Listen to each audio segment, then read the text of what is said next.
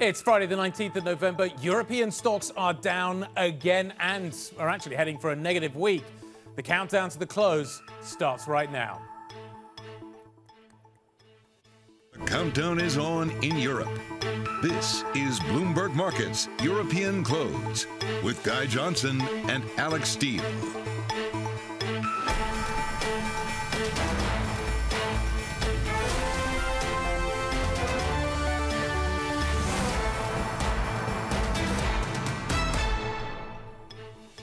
So as we head into the Friday close, what do you need to know about the market action that we're seeing over here in Europe? Negative is the main story. You're seeing a sea of red across the European continent. The driver of this is, of course, what is happening in places like Austria and Germany. As we watch the Austrian index down by 3.2%. Germany's down by 0.5%, but Austria is the epicenter of the action right now as we see a lockdown being imposed there and talk that Germany could follow. Where else could be on the list? The IBEX is down by 1.8% at the moment. The UK down by around 0.5%. Broadly, though, the Stock 600, after peaking midweek, Alex, looks like it's going to have a negative close on the week. It's going to be a really tight call. We'll check it in 30 minutes as we get into the close. Yeah, volume pretty solid over in Europe as well as here in the U.S. It's a negative day for some equity markets. S&P Energy is off 3.5%. Exxon having a huge gap down as you have oil really falling out of bed. Part of that is definitely the lockdowns over in Europe. Are we going to have a mobility issue yet again? So that's the downside. Plus side, you got NASDAQ 100 at 0.5%. But as I mentioned earlier, if you take away stuff like Apple and Tesla, things aren't looking that great, even for the large cap tech stocks. Now, you did have Chris Waller about 15 minutes ago making a speech to the Fed governor, talking about the fact that the labor market could recover sooner than we think. So we could see rate hikes in 2022. So you're seeing yields that were down by about 5 or 6 basis points, paring some of those losses off the lows of the session. Now, what's helping the S&P stay stable in some capacity is going to be Pfizer up by just 0.5%. Moderna, also one of the best performing stocks after they got the FDA approval for boosters for all adults here in the U.S. We're talking boosters. Guy over there, you're talking lockdowns. Well, boosters, lockdowns, vaccinations. In many ways, unfortunately, the vaccination story probably has been overtaken by the case count. That's the problem right now. You can't vaccinate quick enough anymore because the rate of change, the Delta, is picking up so quickly. And that's the problem that places like Austria and Germany are now facing. Germany no longer dismissing the possibility of a national lockdown. Lothar Wieler, the head of Germany's public health authority, the RKI, talking about this earlier, sounding the alarm on this really sort of huge pickup that we're seeing. All of Germany is one big outbreak. This is a nationwide state of emergency. We need to pull the emergency brake. So you can look at this a number of ways. You can look at what's happening in Germany and compare it with the UK. At a headline level, i.e. the number of cases that we're seeing. You can go over here. I'll get the camera around to come sort of follow me over.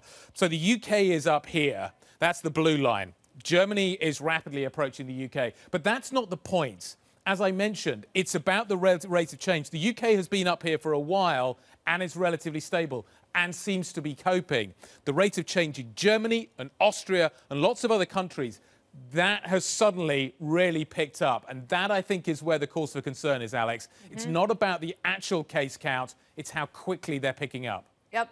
And vaccinations at that point won't matter. Now it's just sort of what happens over the next few months. Rasmus Beck-Hansen is Airfinity's CEO. Airfinity is an analytics and data company. It's been tracking virus trends and vaccinations. Rasmus, thanks for joining us.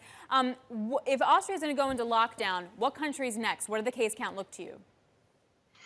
Well, I think we're seeing the fourth wave of COVID really hitting hard. I would say almost everywhere you look, you're seeing increased numbers. Even in the US, you're seeing a little bit of an increase. And even in the UK, of course, more steady, as you point out, also starting over the last couple of days to see an increase. But the one to watch, I agree, is really Germany, because Germany is in a very similar position to Austria. It hasn't had the same vaccination uptake as some of the other countries, around 75% of the population, around the same as Austria, where we have other countries have at 90, almost like 95. So Germany is less protected and facing therefore a more difficult situation. And the rate of change is now above it's really exponential, above the 50% week on week. So eventually, the big question is there anything else they can do in Germany than impose a stricter, maybe full lockdown as we see almost in Austria, or at least partial? I think Germany's problem, though, is that it's a federal state, right? So even if they decide things, it needs to be decided also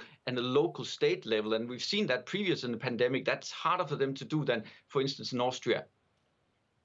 Why has the UK been able to manage to develop a reasonably stable strategy where the others are suddenly seeing this huge pickup? Can you compare and contrast what has happened in the UK versus, say, Germany or Austria? Well, so that's a good point. I think UK has higher vaccinations, so higher general level of protections. But then I think also UK, we are seeing fairly high mortality numbers, caseloads, etc. So it's also ultimately a question of what level do we accept. But I think what happened in the UK, the Delta hit earlier. They hit already in the summertime, and maybe that was somewhat of a blessing because there we had like higher temperatures, less indoor, etc. So in that way, it was a better time to cope for the UK, where now in the winter there's less the countries can do. So I think that's part of it. But it's ultimately also a political decision. What's the political support for? It is a trade-off. Are we protecting people from getting infected? Are we keeping our economy open? What do we do there? And there, I think UK has now politically decided that we're going to accept a higher ongoing infection numbers and hospitalization number that some of the other countries might be willing to accept. Hey, Rasmus, throughout the whole pandemic, the U.S. has been somewhere around 6 weeks behind waves that we've seen in Europe. Is the U.S. 6 weeks behind this one? I think we're going to see definitely 7, especially in the northern states of US. We're also going to see a spike. We were always concerned going into the winter, November, December, January, that's going to be the difficult time for European and US.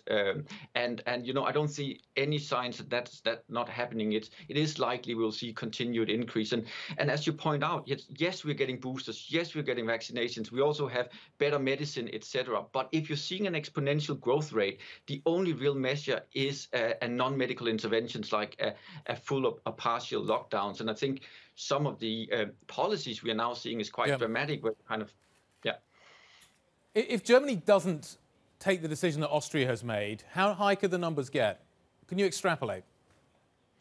Yeah, well, it's hard to say, but it's basically a bet on whether it levels out. Because if you look at the UK, what actually happened to some extent is it started to level off at one point, right? So it could, that's the big question. If it goes exponential, will it continue to go exponential, or should we take the chance that it might level up naturally, as somewhat the UK does? But that's my point, that was an easier decision to make in the summertime. I think it's more dangerous to make to bet on that in the winter. So I think it could go as high as the previous lockdown numbers, because the key problem we have, even the protected part, the vaccinated part, they can still transmit. So we'll kind of continue to go, and ultimately, even if you are vaccinated, you are at risk at developing symptomatic disease, right? So it could go significantly much higher than it is now. Wow, Rasmus, thanks a lot. We appreciate that. Rasmus Beck-Hansen, Airfinity CEO, really interesting modeling there. I want to bring in Banu Baweja, UBS Chief Strategist. Banu, do we need to position again for a new round of lockdowns this winter? I don't think the market's going to do that because, look, of course, you're seeing cases in some cases you're seeing them 1.5 times higher than the previous peak. But when you look at hospitalizations, they're somewhere between 1/3 and 40% of what they were pre-vaccination drive. So I don't think the markets are, also because we've seen this many times, that you get through that, the stock market goes down and then it rebounds to higher levels. There is also the other issue that we need to bear in mind, that some of the bottlenecks that we had in the economy that were actually keeping growth much lower. German industrial production, for instance, 16 percentage points below that of Italian industrial production since last year because of the shortages of chips. Some of these shortages are actually coming through, and you're seeing easing coming through. So you will actually see a pretty big increase in production towards orders. So I think as long as hospitalizations are low, and again, this is not a question of financials market, it's a question of science, I do think that the markets will look through that. and focus on things like improving production in Sweden, in Germany, in Japan, in Mexico. The auto rebound, I think, is going to be a massive rebound. Yeah. I think that's where the markets are going to focus in the medium term. Does that still apply if we get lockdowns? If you were to put Germany into lockdown, does that thesis still hold up? Look, I mean, if there's one or two countries, I mean, Latvia is probably even further ahead in terms of hospitalizations. If it's just one or two countries, I can see that Germany is by far the most important one. If you go into a protracted lockdown, that thesis will not apply. But if you go into a selective and short lockdown, I think that thesis will still apply. The markets will look through that. Banu, if you take a look at what's happening in the market, we're finally starting to price in a little bit of COVID fear, right? Is that a buying opportunity then? I think for the next 3 months, it is going to be a buying opportunity. When you look further out, with or without COVID, earnings momentum is probably going to slip towards close to zero in Q2, around Q3 of next year. At the same time, liquidity is going to be withdrawn, right? Through the course of this year, liquidity has actually become more easily available. Real interest rates have dropped. Credit spreads have dropped. So from a financial and monetary conditions perspective, this has been an easing year, even though growth has improved. Next year, the growth liquidity mix deteriorates. So I think that will be a buying opportunity through till about Q2. We think the market's put in a peak in Q2. That's not because of lockdowns or because of COVID, but because of exhaustion of earnings momentum, which is more organic. You go towards trend in the face of tightening liquidities. Not necessarily the Fed at the front end, but the 10-year real rate is one of the most mispriced assets out there, and that's the risk-free rate of the world. So in a CAPM model sense, if the risk-free rate moves, then every risk asset moves, and we think the 10-year real rate goes higher. Just give me a sense of again, we're talking about rate of change. How quickly could that happen, that repricing? Plenty. Yeah, that's a very important point, Guy, right? Because this year we've seen such a large technical, the demand for tips has been so high, the supply has been so limited. When the second derivative of CPI peaks, which is going to be around February, March, you could see a pretty rapid change in real yield. So I think between Q1 and Q2 of next year, you could see as much as 50 to 70 basis points. And through a 12-month period, we're actually thinking 100 basis points higher in US 10-year real yields. Okay, that is significant and will have lasting effects. Banu, stick around. I want to talk about as well what's happening with the euro right now. Dollar strength, certainly a theme that has been present this week. The question is, how long does it stick around for, and what are the opportunities around that? Banu's going to stick around. We'll talk about that next. This is Bloomberg.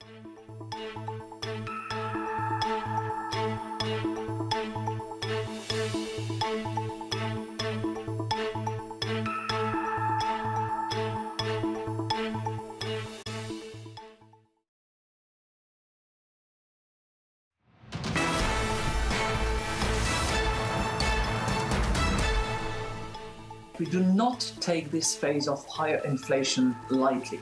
We are committed to ensuring that inflation stabilizes at our 2% target in the medium term. Today, inflation is largely being pushed up by the exceptional circumstances created by the pandemic. That was, of course, the ECB President, Christine Lagarde, speaking earlier at the European Banking Congress that took place in Frankfurt. Banu Buwaja of UBS still with us. Banu, we've come down pretty sharply. We're below 113. People are talking about 110.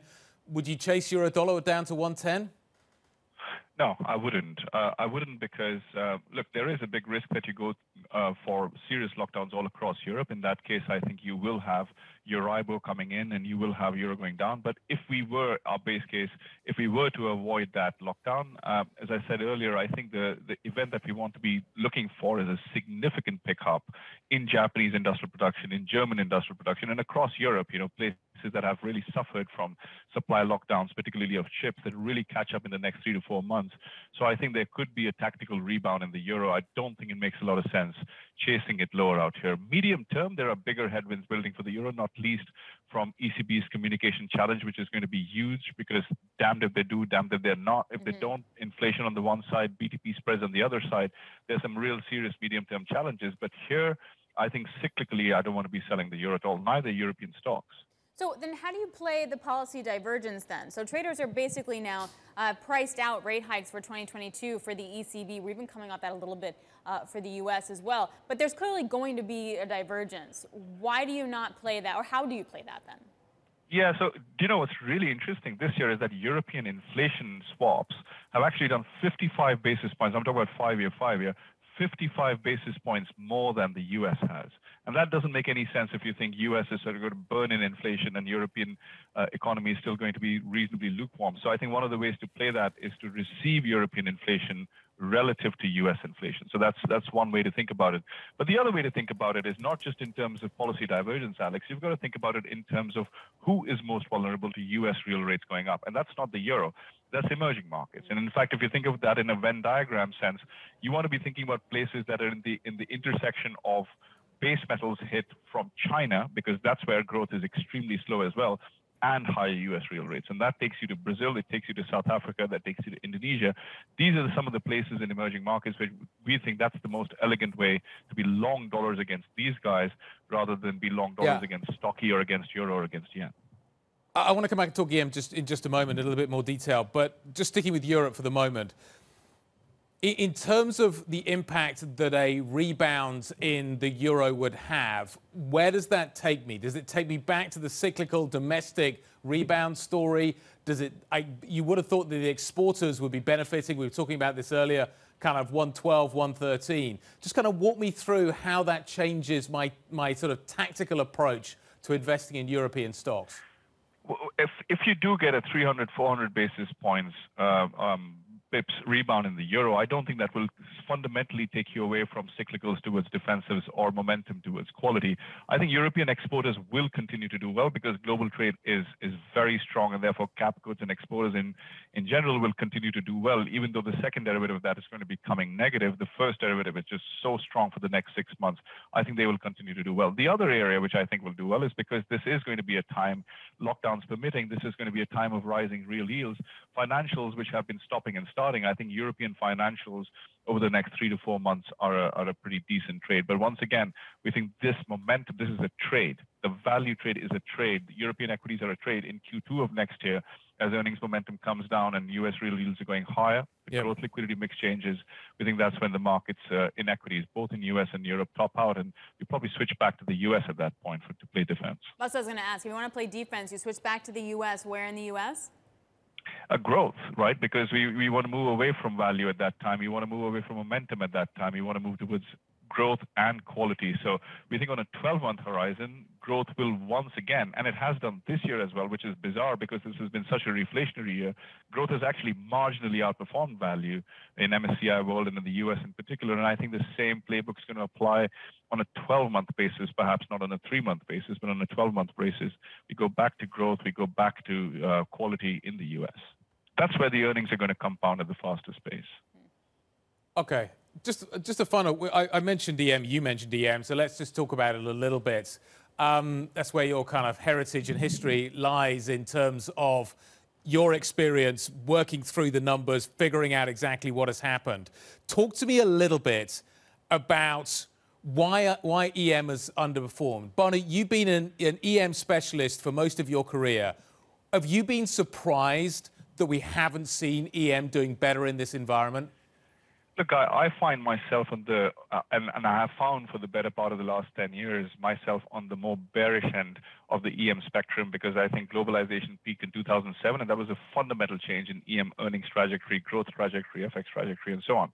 But given the degree of tailwinds that EM has had, lower real yields, higher commodity prices, very strong global trade, tighter credit spreads, you would have thought that EM would do better. But the single most important variable that hasn't favored EM is that developed markets have done even better. So EM-DM growth differentials is the one thing that matters to bring capital flows into EM. So, and when DM is doing this well, when US is analyzing 7%, Europe is analyzing 6% growth, it isn't enough for China to give you 5% growth or Brazil to give you 6% growth. That opportunity cost is just way too high, and that's why people remain invested in earnings they can trust. And I'm afraid the same thing is going to happen next year. The EM-DM growth differential is actually going to move in favor of DM rather than EM, plus the headwinds for EM are going to increase. Higher real yields, weaker global trade. These are some of the headwinds that are going to start increasing. So we expect another year of underperformance from EM equities, also from EM FX. EM rates have blown up so much that there will be very interesting opportunities within the rate space. So you have to differentiate across asset classes. But I can't say that we are sort of holding our breath for a renaissance across EM in all asset classes. So you really painted a stark picture of the next 6 to 12 months in terms of the trade and what happens. What kind of volatility do you think we're going to see within that? And where do we see the volatility? It's been in the bond market. Does it spread? Where does it go? Yeah, it's impressive, right? Because you think of swaption vol, bond vol sort of as the mother vol and a sufficient condition for vol in other asset classes to pick up, and it hasn't. And I think the reason it hasn't, Alex, is that you still haven't seen significant sort of divergence of growth trends across different regions, right? Growth picking up in EM, improving in Europe, very strong in the US. But it's when you start to see that divergence, when domestic demand in Europe slows down, when domestic demand in EM begins to slow down and global trade slows down, that's when I think people will think about US exceptionalism once again. I personally think that's a Q2 and H2 thing. So once you get through the big synchronized rebound in Q1, I think that's when vol picks up. And the place where vol remains extremely low is both equities and FX actually, but particularly FX. And I think positioning for defense through FX vol makes a lot of sense right now. Hey, Banu, thanks a lot. We really appreciate it. Thank you very much, Banu Baweja of UBS. Good to see you. This is Bloomberg.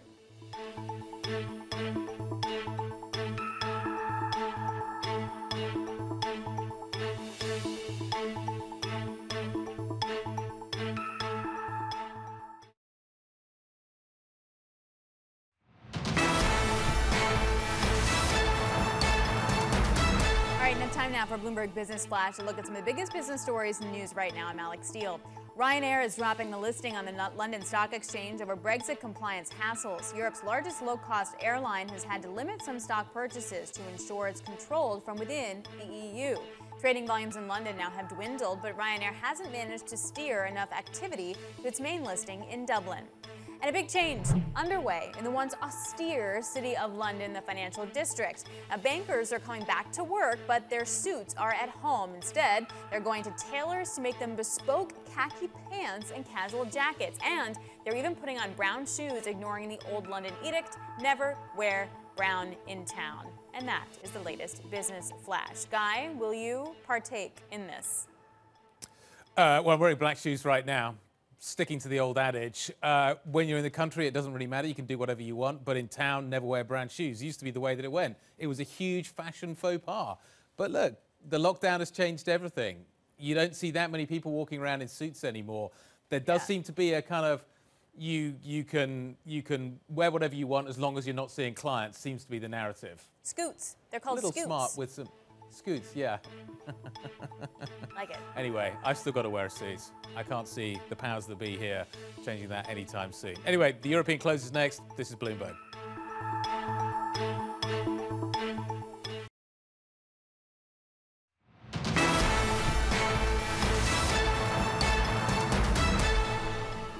So we're wrapping up the session. We're wrapping up the week for European equities, counting you down to the close. Let's talk about what has been going on, because the day's news flow has been dominated by one story, and that is the lockdown in Austria, sending shockwaves across the rest of the continent. Could Germany be next? That is why you're seeing so much selling here in Europe, and it is focused and it is localized around the key areas. So Austria, the Austrian market, Vienna, down by over 3% today, under real pressure. The banks in particular, I'll show you Raiffeisen in just a moment, really coming down. But there's Austria, as you can see, the ATX down by 3.1%. Now, broadly across Europe, we are seeing losses as well. Germany's down by 0.2, 0.3. The CAC's down by 0.3. The London market down by 0.4%. So you are seeing localized selling. The IBEX, though, is interesting. The Spanish market down by 1.5%. Let's talk about the week that we've had, just to give you an idea of the context and how this has really turned things around over the last couple of days. We hit peaks earlier on in the week, just north of 490. We've given that back. We're at 486 right now. But on the week, we are basically flat. This week has been a round trip for the stock 600. Key markets, though, are in focus that are influencing all of this, too. I want to talk about Brent. I want to talk about euro dollar. I want to be talking about what's happening with the Bund rate. Bund's a bid. Brent is not. As you can see, crude down by 3.5%. That's good news for the President of the United States, who has been so concerned. Maybe this diffuses the idea that we see an SPR release to ease gas prices in the United States. But the other story that's been in focus, and it's linked to the COVID story, but it's also linked to the rate differential story, has been euro dollar. We've been below 113. Today we're down trading 113.18. I say we've been below it this week. Today we're kind of trading around 113, down by around 0.5%. But Bund's a bid. It's going to be interesting to see how core periphery works in this kind of environment. Let's talk a little bit about what's happening with the stock 600, how the sector story has broken down. This is the one-day story. Unsurprisingly, I'm going to focus at the bottom here. Energy, banks, travel and leisure is where we've seen the real weakness coming through. And you can see that in the individual stocks that we've been talking about. The stay-at-home stocks are starting to catch a bid again. The banks in places like Austria are very much under pressure. IAG, the airline stock, and I just picked IAG randomly. There are plenty of others that are really feeling the pressure today. So there's Just Eat, up by 6.21%. We're back talking about stay-at-home stocks. We're back focusing on where they could be adding value. So Just Eat up by 6.21. Raiffeisen Bank, one of the biggest in Austria, down by nearly 7%, 6.8%. The airline stocks, they could certainly feel the pressure from this. Oil's better, lockdown not. IAG down by 3.5%, Alex. Yeah, we just thought that next year was going to really be about how good could it get for these guys. Really changed the narrative quite quickly, it seems. Bloomberg's Christopher Jasper joins us now. He helps lead the coverage over in Europe that covers the transportation sector. How bad can it get for the airline stocks? Well, it's certainly been a shock today, a real shock to the system. The reality is for airlines that they're always in the firing line. They tend to be the most sensitive stocks to any sort of reversal. So that the sort of surprise of the extremity of the action in Austria and the possibility of Germany to follow with a lockdown has really set them back at a point when most airlines were really looking forward to a pretty positive Christmas period and then to a really healthy rebound next year. Certainly for the past few weeks, all the talk has been of optimism, of a strong rebound in traffic, and of just how big the profits are going to be next year because airlines have been getting pretty close to break even. This has really sort of dented that confidence, as you can see from the share declines. Chris, one of the things is, though, that the winter is less important. I appreciate that we don't know what's going to happen with ski seasons. Obviously, Austria is pivotal to that. But these airlines really make their money in the summer. To what extent can they manage a short-term lockdown? A lot of the carriers will idle aircraft during this period anyway. Yeah, that's right. And there's been a bit of a... I mean, I think the other concern here, there's certainly an immediate concern about the lockdown. But we had a downgrade of IAG stock today by Exane, who advanced the concern that the optimism generally may be overdone and that there is rank over capacity pouring back into the market at a time when you might have thought, emerging from the pandemic, there would be capacity discipline like we've never seen before. In fact, airlines are rushing back. They're desperate to get the cash rolling back in. And it seems that there is certainly overcapacity in Europe, led by carriers like Ryanair and Wizz. Wizz was down, fell more than 4% today, I think. There's also concern about the North Atlantic, that there's a lot of capacity rolling back in there. It's only just reopened. We've not really seen the figures come through yet, so we don't know exactly how much capacity the transatlantic can support. But it may be the case that we've had a sort of a quick rush back from those people who were desperate to sort of see family and friends on either side of the Atlantic, and also in Europe we've had people taking a late holiday in October. But if that capacity is back in the market, then it could persist into next year. So, Chris, we were kind of prepping for Guy to come here and visit the team, and now I feel like that could definitely be off the radar. Does the North Atlantic, transatlantic route stay open altogether? Well, I mean, that's another question. I mean, if infection rates are climbing in Europe, if we're getting the return of the lockdown, then the US has only just reopened. It did previously take a sort of one-size-fits-all view of Europe and indeed the rest of the world, and resisted allowing people in for quite a long time. I mean, in the UK, we've got a rather different position to Austria and Germany. Infection rates are very low, and the UK is beginning to roll out further vaccinations. So it seems unlikely that there'll be a major surge in infection here. But nevertheless, a UK-based company, IAG, parent of British Airways, is under pressure. So it is, as Guy says, this is a bit of a knee-jerk reaction today, perhaps, to the news that we've seen. But there is a wider concern. I mean, for example, the corporate markets on which IAG is so dependent, will they come back? Will companies allow people, from the rest of the world to travel into Europe? Yeah. Well, that's going to be the critical question. As Alex says, I was hoping to go across the Atlantic, but big corporates, so I was talking to Shai about this the other day at Virgin, Shai Weiss. He was saying it's big corporates that are being the most hesitant right now. Smaller companies are willing to take the risk. Larger companies, bigger HR departments, maybe being a bit more cautious. Chris, thanks very much indeed. Enjoy the weekend. Christopher Jasper from our transport team talking about what's happening with the airline numbers today. Alex, we're just getting numbers coming through from Italy. Actually, the COVID case numbers look fairly stable, and actually the death rates day before versus the day before has come down. But people are watching Italy very careful. Obviously, northern Italy, close proximity to Austria, Switzerland, etc. It'll be interesting to see what happens when you start to see sort of continuing migration across those borders, and whether or not you see northern Italy seeing a pickup in the case count too. Especially because southern Italy, as well as like Spain and Portugal, right? The vaccination rates are pretty good in comparison to Germany, if I'm not mistaken. So is that enough to sort of fend off any kind of spread? Or do you see breakthrough infections, et cetera? Or do boosters need to catch up? I think will also be very interesting. Yeah, but like northern Italy, Alps, it gets cold, people go inside. That's the difference as well, and they go inside a lot earlier. So maybe that's also some of the commonality that we're going to see here, which is as it gets colder, and it's started to get colder across Europe, we are seeing people going back inside, and that's obviously a factor behind some of these cases that are picking up. We've wrapped up the European session. We've got the final numbers here in Europe, just to give you an idea of what they look like. We have largely seen a negative week, but only just when it comes to these markets. But those are the final numbers. Main markets down by around 0.5%. Austria down by 3% today. Alex? All right, well, coming up, another piece of data that we got is retail sales out of the UK. Consumers definitely spending, ticking off some of their Christmas lists pretty early, driving a rebound in those retail sales. Stacey Widlitz, SW Retail Advisors President, will join us with a closer look at those numbers. This is Bloomberg.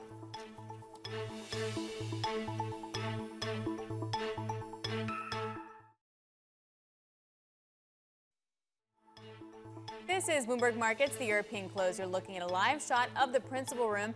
Coming up, Richard Johnson, Foot Locker CEO at 4 p.m. New York, 9 p.m. in London. Don't miss that conversation. This is Bloomberg.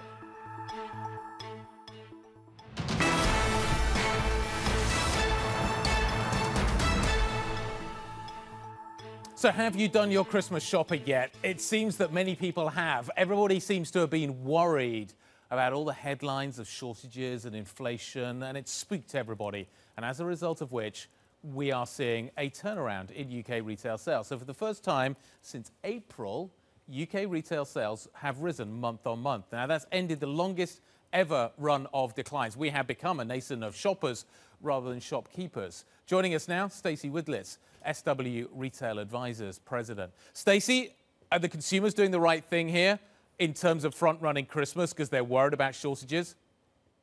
Well, the headlines have done their job. All of the supply chain fears have done their job because they're pushing consumers into the stores earlier than last year. And that's true for the UK, and it's true for the US. So consumers are concerned, particularly in toys, sporting goods, footwear, that there's not going to be enough. And they're correct, because for so many of the retailers, they're talking about up to half of their product coming in late for fall and Christmas. What are people actually buying right now? You know, some of the apparel numbers were actually pretty encouraging. We're only down about 5% from pre-pandemic in the UK. So that's really encouraging. Sporting goods, very strong. Toys are starting, to fly off the shelves. So I think it's a mixture of outdoor stuff for our new lifestyles. And of course, getting those toys before they sell out, those hot toys. And of course, people in the UK are dining out again. Those numbers up versus pre-pandemic for seated diners. And if you've been out in London, you've seen it. It's pretty busy out there. It's going to be really busy out there tonight, I can tell you. Stacey, do you expect the next month numbers to look pretty good? But what does it look like after Christmas?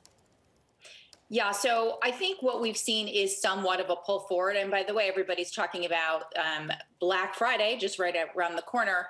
And it's definitely going to be smaller this year, and the deal's not as great. But guess what? It started a month ago, just like usual. So a combination of those promotions early, which were somewhat unexpected, plus the headlines, perhaps pulled it forward. And also we're going to have inventory shortages as we get toward Christmas. So maybe kind of like a peak and then a thud a bit. And of course, we have to worry about next year when supply chain gets back into shape. Do retails overorder, and do we get back into the over inventoried position again? Yeah, I feel like a lot of Black Friday deals right now are free shipping. I feel like that's what I'm seeing rather than like the here's your 80% discount kind of thing. Hey, Stacey, here in the U.S., we saw consumer sentiment really roll over as inflation expectations moved higher, but retail sales held up. Is it the same? Can it continue on that trajectory? And is it the same over in the UK? Yeah, so in the US, we heard from Macy's and Kohl's and Target, and incredible numbers, blew away all expectations. It is very clear that consumers out there, again, perhaps some pull forward. But, let's face it, we haven't really had a full-on holiday in 2 years. So everybody's really pushing it and getting in the spirit. And again, in the UK, I think the patterns are very similar. But one thing that we're seeing in both locations and globally is that full price selling is the story here. So generally, discounts are down because inventory is down so much. Well, OK, let's just pick up on that inventory. One of the key things that retailers have got to get right these days is returns. Who's managing returns properly? Who's managing their inventory? Because if inventory is limited, you want to manage that really, really carefully. So I think what you've seen is, I guess, during COVID and 2 years later, what we've seen is the big guys are winning. Why? Target, Walmart, Costco, they have the power to lock up supply really early and squeeze out a lot of the mid-tier guys. So they're winning. Just about everybody's complaining about shortages of inventories, except Target and Walmart are saying, hey, we feel pretty good because they're getting a lot of the stock. Some of these companies are getting their own ships to bring stuff in. So it's kind of the big guys winning and the smaller guys getting squeezed out. But in certain sectors like footwear, there's just not enough to go around. But Stacey, what's interesting with Walmart and Target, I mean, you're right in terms of the sales, but their margins, the market did not like what they were seeing with their margins. True. And, Target's had 2 years of increasing margins, while everybody else has kind of been behind them a bit. So there is a fear out there about cost, right? Because everybody's having to ship things expedited to get it on time. They're trying to push things to happen quicker in terms of delivery when we know there's such log jams out there. To me, that's, that will play itself out in 4 quarters, 6 quarters, whatever it is. I think the thing to focus on is that Target's in-store comparable sales are up 20% on a 2-year basis. That's where the customer is going. One final quick question for me, Stacey. We're seeing lockdowns starting to be reimposed in continental Europe. Today it was Austria, tomorrow it could be Germany. This presumably could come at a worse time for German retailers. I appreciate Germany and retailing don't necessarily always go together in the same sentence. But nevertheless, if we do see lockdowns, how hard will that hit the retailers in this critical run up to Christmas? Yeah, I think we're all having a little bit of deja vu. Christmas around the corner and we're getting locked down again. And Germany is the biggest apparel market in Europe. So it is incredibly important. And I think that's a risk here. It's a short-term risk. And if you think about Hugo Boss, 60% of sales in Europe, heavy Germany, H&M, Germany's their top market. PVH has real exposure to Germany and to Europe in general. So for a lot of these stocks, you're going to see volatility again. And if there are true lockdowns, you're going to see some inventory being pushed and marked down as we go into Q1 for sure. All right, Stacey, thanks a lot. We super appreciate it. Happy holidays, Stacey Widlitz, Good to see you. Happy holidays. You too. Retail Advisors President. Thank you so very much. All right, coming up, will he or will he not reappoint Fed Chair Jay Powell? It's the question we keep asking and the one we really want answered. The White House says President Biden will announce the decision now before the Thanksgiving holiday. We'll break that down next. This is Bloomberg.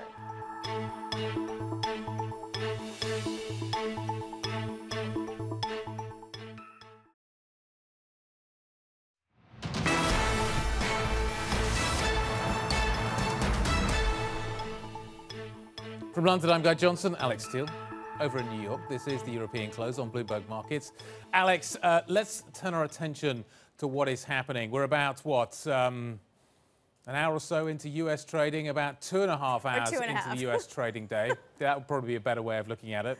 We've been on air for, 2 hours, so add a half hour, 2.5 hours. I should probably just read what's in front of me rather than looking at the clock and trying to do the maths. Yep. Critty, save me. What's going on? Guy, I will save you. We'll start off with semiconductors because they are having a little bit of a mixed story today. You have the SOX index up about 0.5%, but you don't see more gains because it's a mixed story under the hood. We'll start here with Micron, a 7.6% rise. This, of course, coming after the CEO was at the Bloomberg New Economy Forum and said the chip shortage, well, it's easing, but it's still persisting, but getting a little bit better. You do have that same story with NVIDIA. Another day of gains. A lot of that has to do with potentially nearing a $1 trillion market cap. This key for NVIDIA has to be about diversification. That's exactly what Applied Materials did not do, still dealing with those supply chain crunches. Some good news, though, over in the vaccine makers, Moderna and Pfizer both getting regulatory approval. Moderna for its COVID booster, Pfizer for its vaccine broadly. And you can really see Moderna up 4.1%. But to the downside, you do have those travel stocks when it comes to those airlines, to those cruise lines, essentially those volatility plays not doing well. This has everything to do with Austria going into lockdown and Germany saying, well, that's an option that is still on the table. All right, Kriti, thanks a lot. Really appreciate it. Bloomberg's Kriti Gupta joining us there. At the same time, investors still awaiting President Biden's decision on whether he'll renominate Fed Chair Jay Powell. Michael McKee, Bloomberg International Economics and Policy Correspondent, has been following the dragged-out decision. And now it feels like, Manchin's weighing in on who's he going to meet with, who does he like, etc. This is the third or fourth day of the 4 days, depending on whether you count the weekend. So we are expecting the president to do something soon. He told us that. And we have obtained pictures of the two he's going to nominate in the Rose Garden this afternoon. We'll show you here. That's peanut butter and jelly. Those are the turkeys. Aww. This will not translate at all to Guy in London. The turkeys that Biden will pardon in the Rose Garden this afternoon, they are not the new Fed chairs. Wait, he does two or one? He does two. Oh, I thought he just did the one. Well, We'll see. I mean, generally, I think both of them are going to, how would you choose? Anyway.